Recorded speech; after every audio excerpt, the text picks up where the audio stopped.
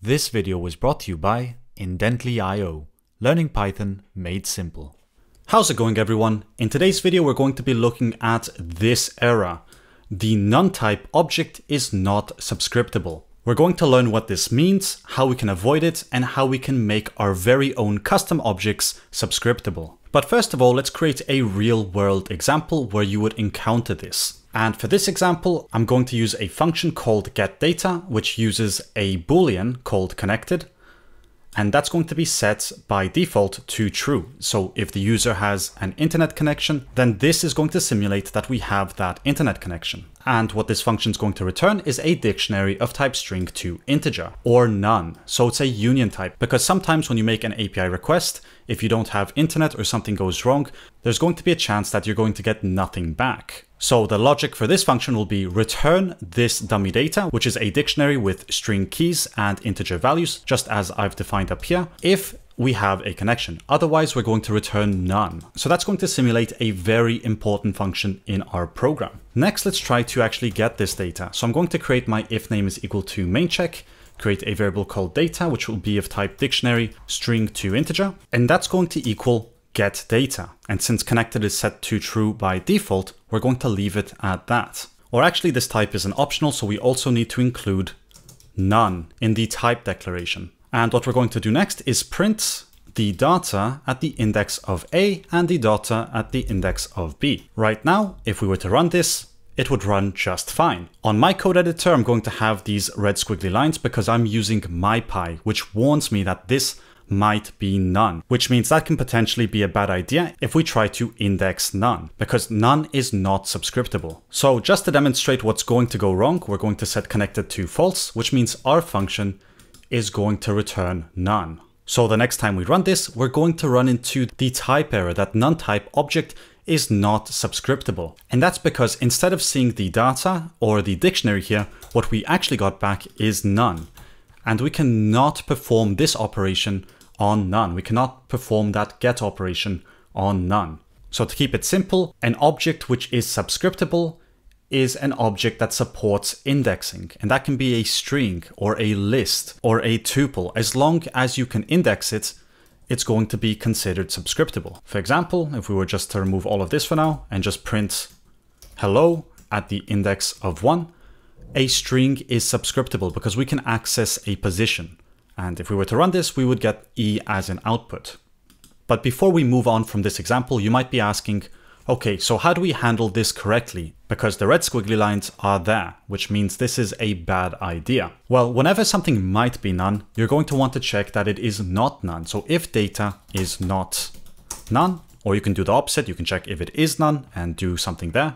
But if the data is not none, we're going to print the data at that index because we know it's going to be a dictionary. Else, we'll print that there's no data. And just like that, we will have solved this silly riddle. As you can see, if there's no internet connection, we're going to get no data back. But if we set connected to true, then there will be internet, which means we will be able to get that JSON data back or that dictionary back.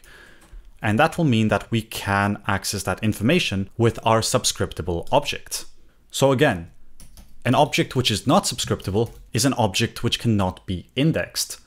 For example, we have a value which is equal to 100. If we try to print this value at the index of 0, we're going to get another type error, that integer object is not subscriptable. But next, let me show you how you can create your very own custom subscriptable objects.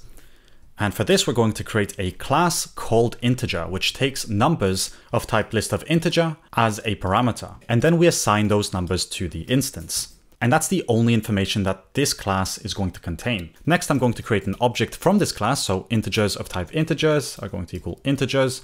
And we're going to pass in 10, 20, 30, 40, and 50. And since this class is nothing but a wrapper for a list of integers, it should come quite naturally that you would want to index it, which means that if we want to find out what's at the index of 2 of these integers, this is something you would naturally want to do with a class such as this one. Unfortunately, at the moment, we're going to get that integers object is not subscriptable because we did not add that functionality just yet. But to make a class subscriptable, all you need to do is specify the getItemDunder method. The item will be of type integer in this case and will return an integer. Then we can just return self.numbers at the index, which will be the item. So that the next time we run this, we should get 30 back as an output, because now we gave our class the functionality it needs to make this object subscriptable.